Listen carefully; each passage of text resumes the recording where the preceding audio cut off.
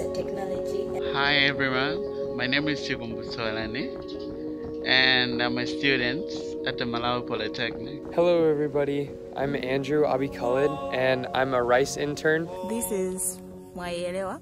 My name is Caroline Gunawamba. My name is Austin Huang. My name is Crystal Chung. I'm Bobby Gopinath. Hi, my name is Ruth Mutua. Hello everyone, my name is Brennan Tonzi. My name is Caitlin Heitzman. Hi, I'm Lauren Payne. I'm Senna. It's so nice to meet all of you and watch all of your videos. So I am a Rice intern. I'm studying social policy analysis. I'm a neuroscience major. Studying metallurgy and materials engineering. Prototyping guy, coding guy.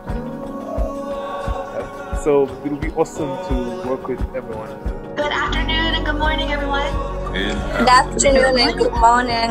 All of the projects are focused on COVID-19 global health innovation, led by our design studio partners. We also have an amazing team of student leaders, faculty mentors, former interns. To our guests, our stakeholders, thank you so much for being here today. We are so excited to have you and to hear your feedback and suggestions for the teams. So our team is working on the personal protective equipment. We're working on 2 prototypes, the UVC sterilization of N95 masks and the face shield. We are working on infection prevention devices to stop the spread of COVID in Malawi.